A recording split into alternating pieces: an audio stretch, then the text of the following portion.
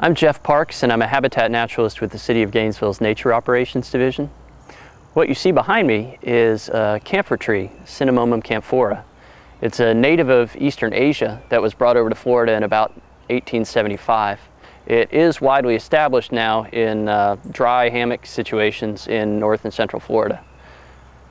It grows to be a large tree, can be up to 75 feet high. Record trees have had a circumference of 31 feet around. It generally has one main trunk, but often has larger secondary trunks that come off of it, and it grows a very dense, shady canopy. One of the most characteristic features of the camphor tree is its strong odor. The twigs and the leaves, when you crush them, have an unmistakable odor of camphor. It's kind of a menthol medicinal smell. You really can't miss it. So as you can see, the trunk of this camphor tree has a rough bark with these furrows that go up and down, or grooves that go up and down the tree. A lot of the trees have multiple trunks.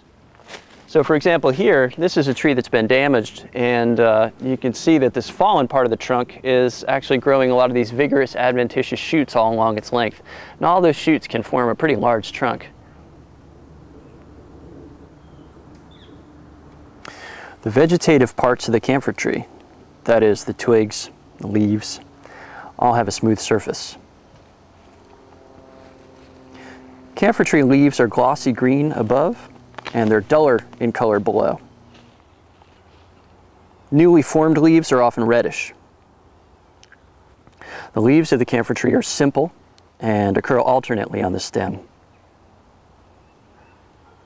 The leaves have smooth, entire margins that are often wavy. Camphor tree leaves are 1.5 to 4 inches long, usually 1 to 2 inches wide. The leaves are ovate with a long pointed tip. One way to distinguish camphor leaves from other similar plants is that they often have prominent lateral veins that come off of the main vein just near the base of the leaf. The flowers are small, greenish white to cream, and they're in loose panicles on branchlets. Mature camphor trees produce abundant fruits, which are small, pea-sized drupes, which have a single seed.